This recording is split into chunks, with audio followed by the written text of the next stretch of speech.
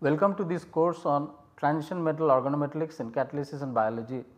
We have been discussing about olefin polymerization in the last few lecture, and in this regard we have been particularly looking at the catalyst development that happened during the course of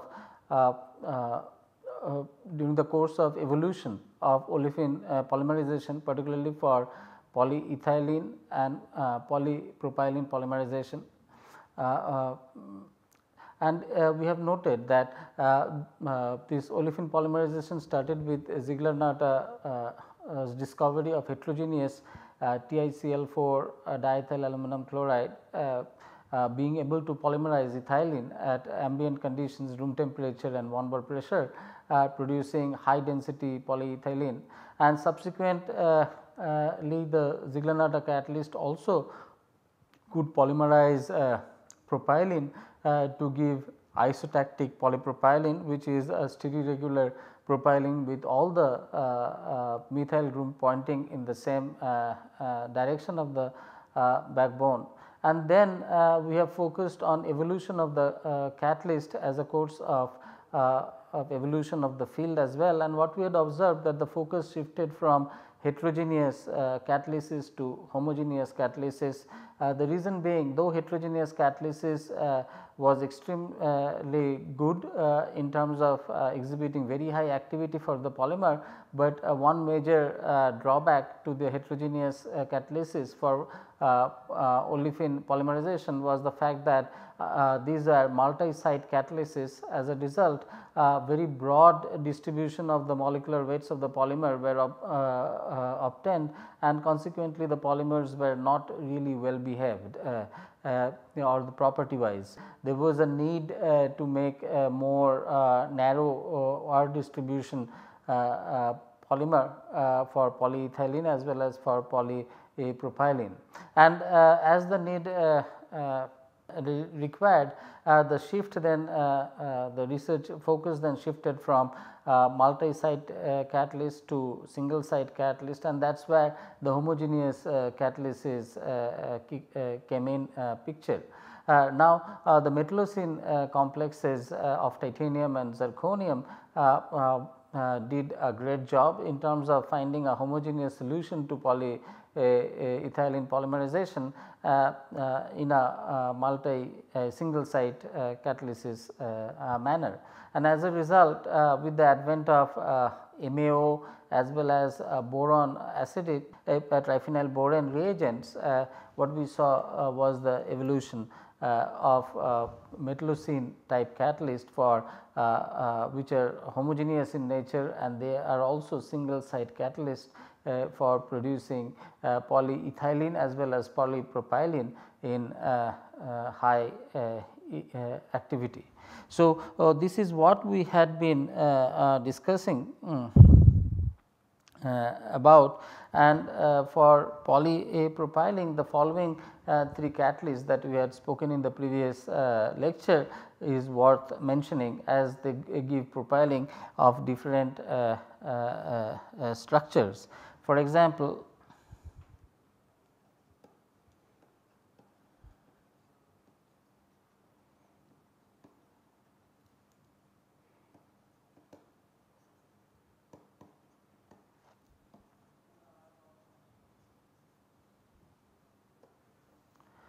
the first to note was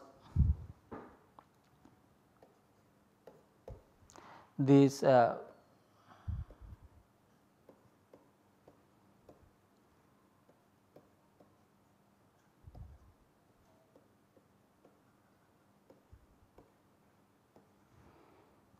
zirconium with MAO could give this is of C2V symmetry, gave propylene to atactic polypropylene. Atactic means that the methyl groups are randomly oriented, something like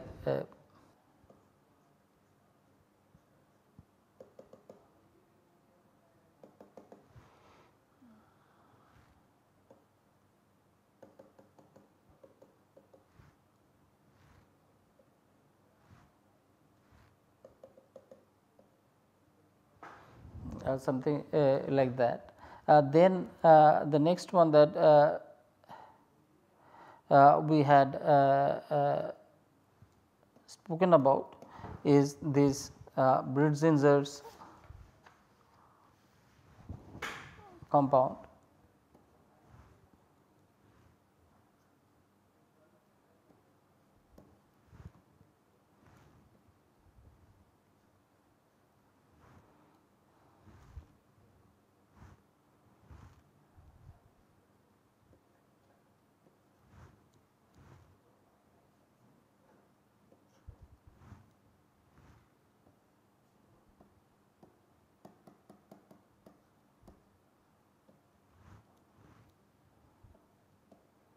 This with MAO, this is C2 symmetric,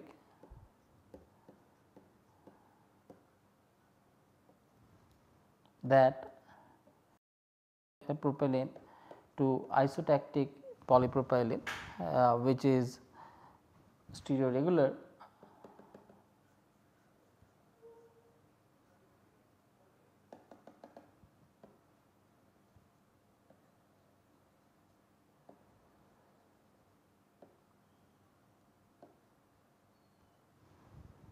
and then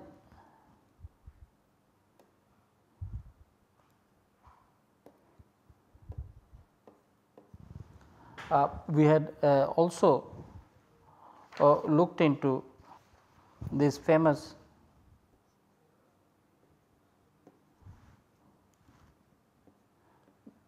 zirconium catalyst,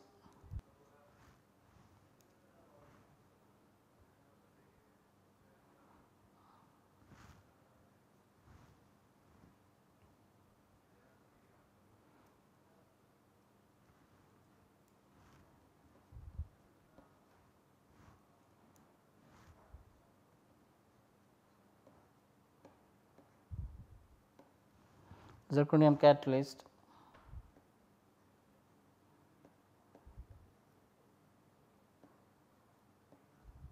with MAO that gave propylene to syndiotactic propylene. I will draw this one properly.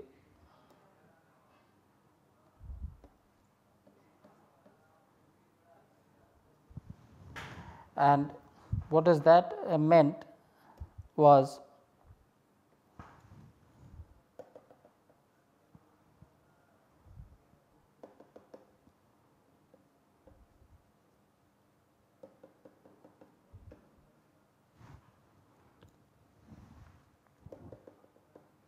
so alternating methyl group, and this is a very interesting observation, and that can give through insight into the type of polypropylene that could be obtained by changing the symmetry by from going from C to V, and this one, the last one is CS symmetry, this one is CS symmetric.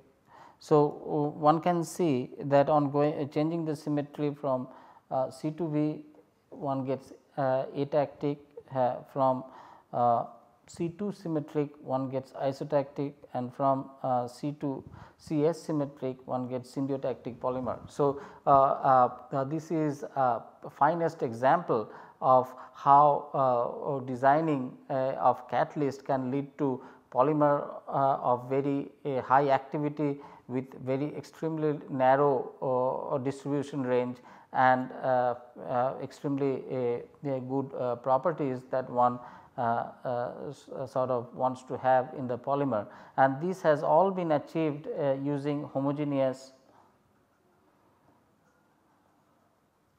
single site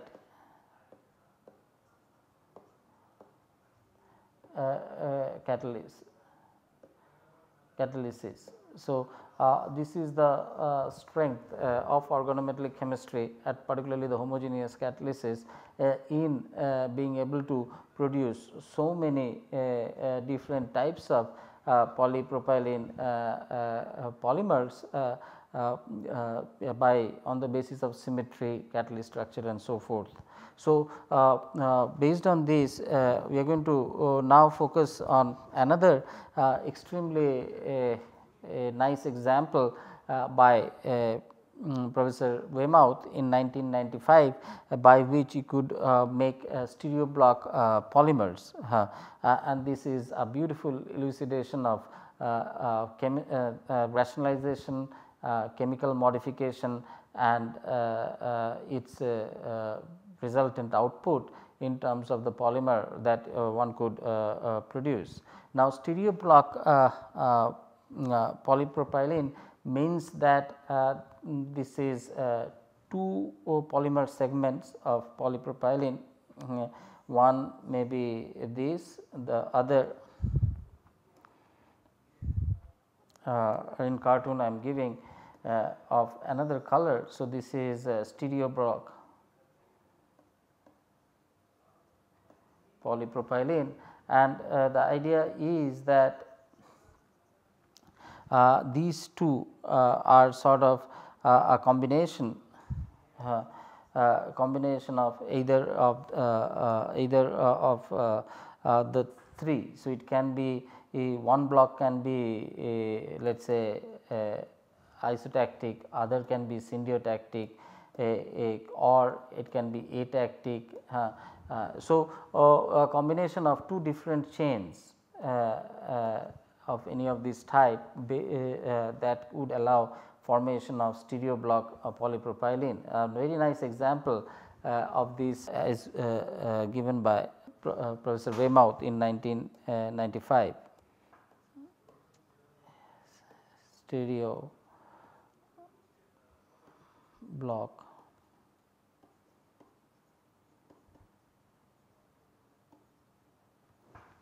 Stereoblock polypropylene by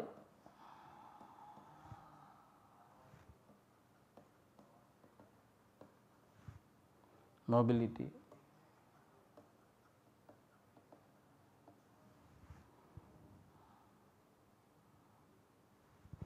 And this was a fine demonstration of polymerization was carried out using this catalyst, and this is illustrated by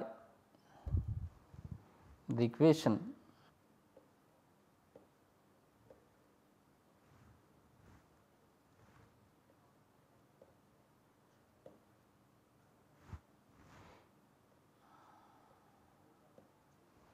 This ligand is called 2-phenyl indene or 2-page IND.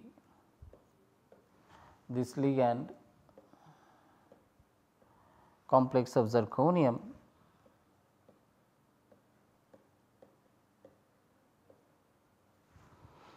MAO actually resulted in two types of complex.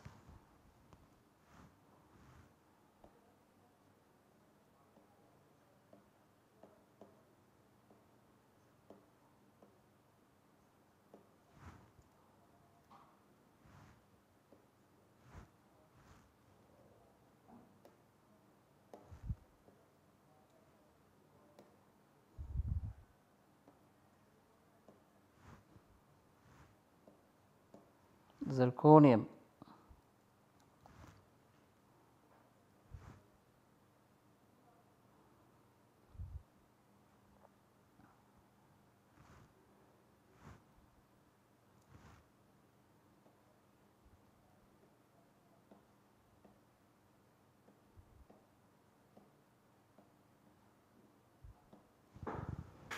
of this, in which these two phenyl moiety are in trans conformation, and it would have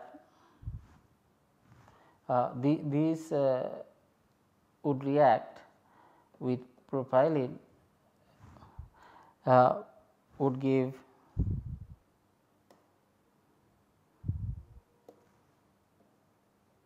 one side the polymer chain and other side a vacant site, and there can be two possible conformations present of this, which can be in mutual equilibrium, and the other conformation would be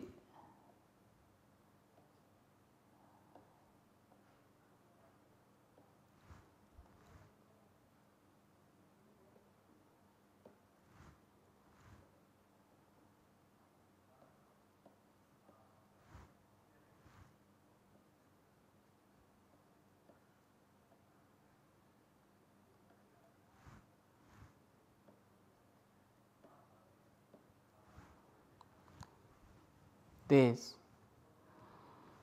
So, what has literally happened is that there is a conformational rotation that happens between these two ligands along the zirconium axis, such that these two phenyl rings can be trans, as well as these two phenyl ring can be in the cis disposition, as it is shown over here, and the corresponding the polymer chain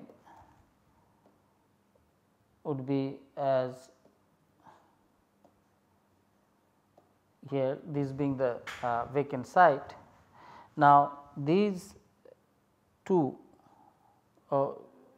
change is dependent on temperature K1 and K2.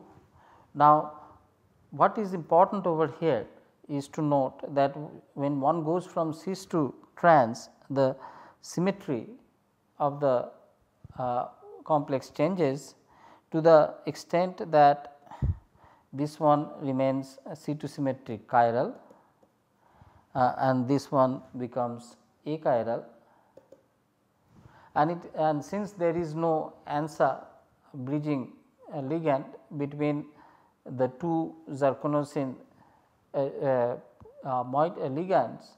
So, this free rotation is very much possible, going to two conformation in which when it is cis it is achiral, when it is trans it is chiral, and as a result when the polymerization occurs in this conformation, then atactic polypropylene is obtained.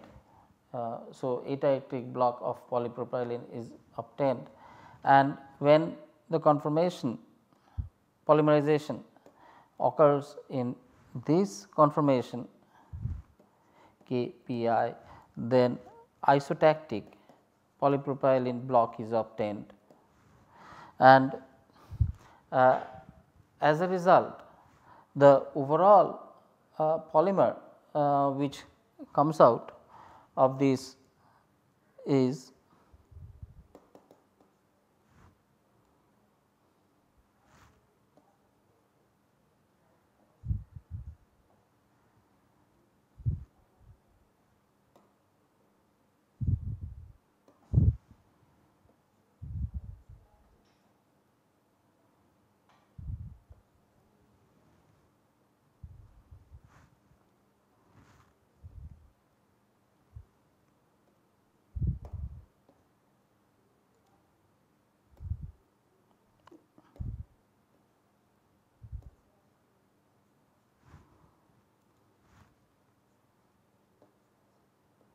something like that, and then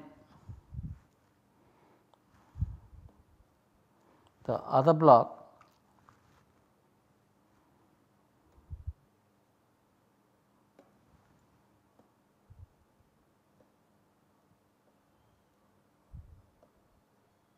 so this is so this is atactic block.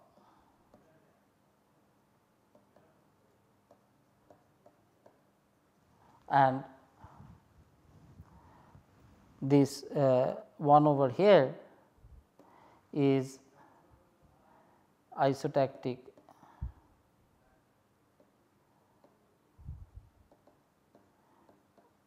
block. So, what is important over here is that stereoblock polymer containing isotactic, atactic,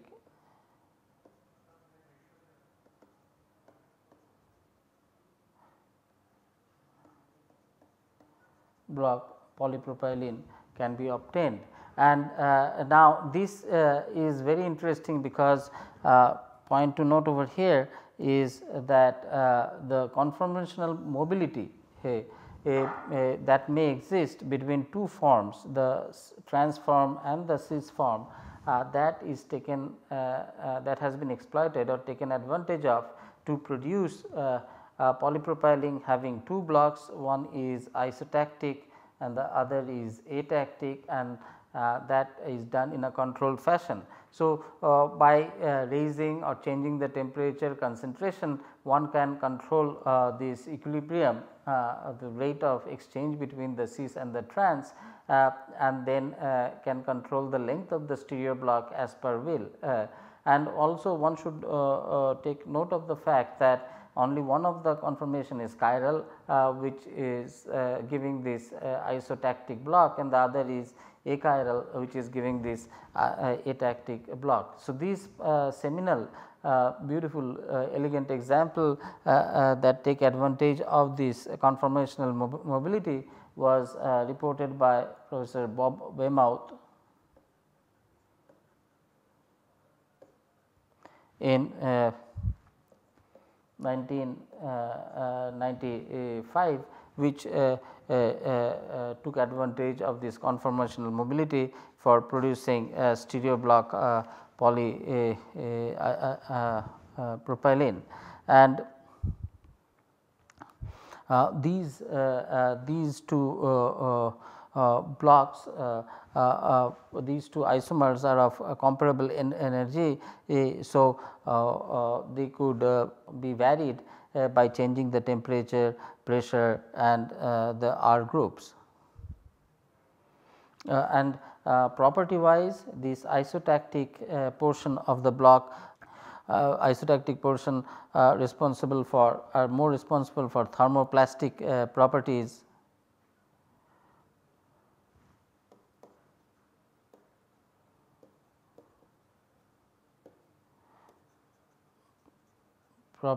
which is more crystalline, whereas atactic portion of the block is more rubber like.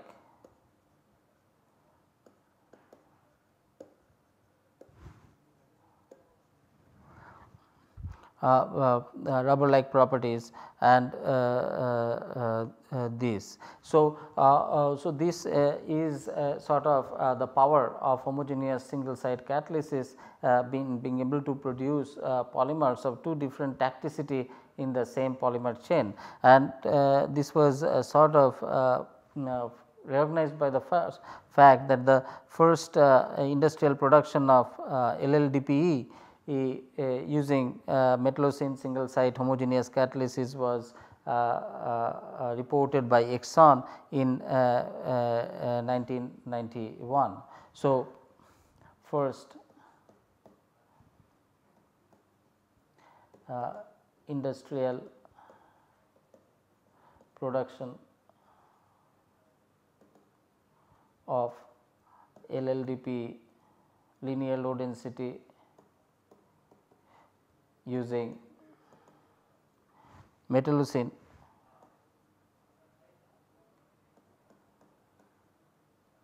homogeneous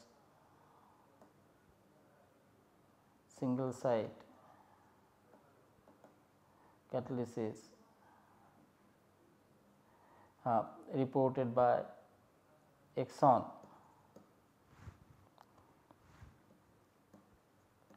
in 1991. So, this is a significant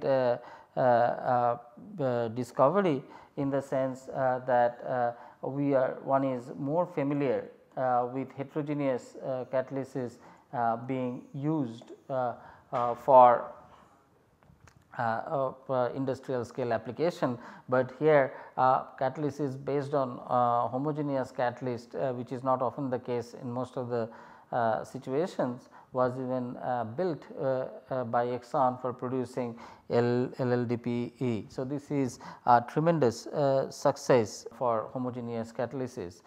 There are further modification, for example, ELF Altochem in 1999 used metallocene catalyst anchored onto heterogeneous process, heterogeneous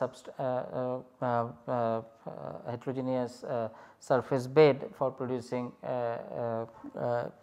this for polymerizing olefin, and this is the case where homogeneous catalyst has been heterogenized for the industrial scale production. So, with this we come to an end of today's discussion, where we have looked into a nice example by Bob Weymouth that showed how conformational mobility by suitable choice of ligand could be exploited for producing stereoblock isomers on the same polypropylene backbone chain, by varying the temperature, concentration, pressure, one could modulate the chain length such that two stereoblocks of different tacticity can be obtained in the same polymer chain, and this takes advantage of this phenomenon of conformation changes from cis to trans that occur in the catalyst, in which one gives a chiral environment, the other becomes achiral, resulting in isotactic and atactic stereoblock polymer, and this isotactic stereoblock polymer is more crystalline and reserve thermoplastic properties to the polymer, whereas atactic is more rubber like. So, two different opposing properties present in the same polymer, and this is a beautiful elucidation of the